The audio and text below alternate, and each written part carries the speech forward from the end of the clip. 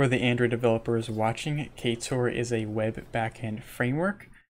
It uses primarily Kotlin.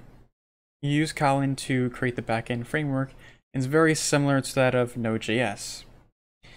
I think this is very beneficial for Android developers, specifically freelancers and startup Android developers. Mainly because with startups and freelancing, you're often wearing many hats. What I mean by that is for a small company or freelancing, you often do small businesses, often. And what happens is a person hires a Android developer and they have them do the Android app, and then they want to do a little bit of the back end if they know it.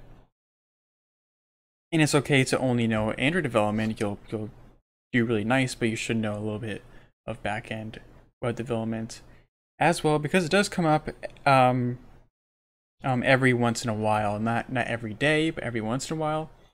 And with Ktor, you're able to code in Kotlin, so you are only using one language. So if you're creating Android apps with purely Kotlin, and then you create a Kotlin backend framework, you're going to be a pro at that one language if you only use that one language. There is no learning curve with the two languages. There is no when you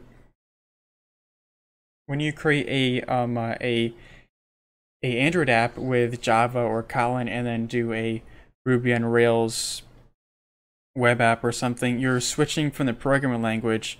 And even though you know Ruby, you kind of have to relearn Ruby, even though if you've been doing Ruby development for years, just that switch, because you don't do web backend development very often for Android, and having the same language is very beneficial because you're not going to be doing it for that often. You don't want to forget the language. You're only going to remember something if you do it often. That's why I recommend, if you're doing Android development, do the backend development. If you need to do web development, try to do it in the same language, or a language that's very, very similar.